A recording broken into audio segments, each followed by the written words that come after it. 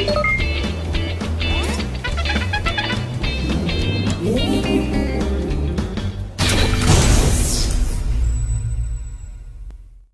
a princess, and I want to have that key. So that means I need to brush now for the 2 minutes.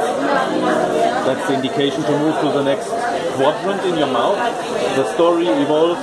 That's the princess castle.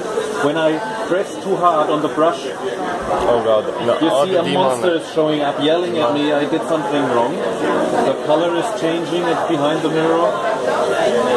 So there's something happening that keeps me motivated to do it for the full 2 minutes, which is essential. And the story can change. It can change day by day, it can change in the morning, in the evening. Now we are almost done. As you can see, even the flowers are now growing. And when the 2 minutes are over, something more is happening in that mirror. Now I'm done. I stop the brush. Now I have stopped the brushing. And what's now happening is that this key is now going to unlock the next chapter. And of course, a story that is being shown on a tablet computer. I've put back the brush, making me ready for bed.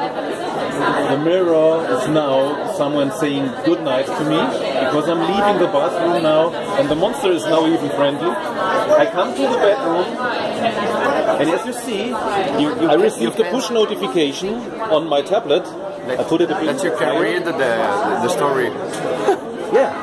Hey, and that's the story I just unlocked by 2 minutes of brushing.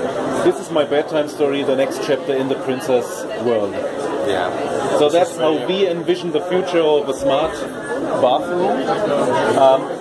And this is all enabled by a software development kit and an API that we are going to launch in October this year.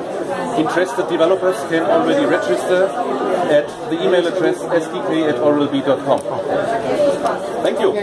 Thank you.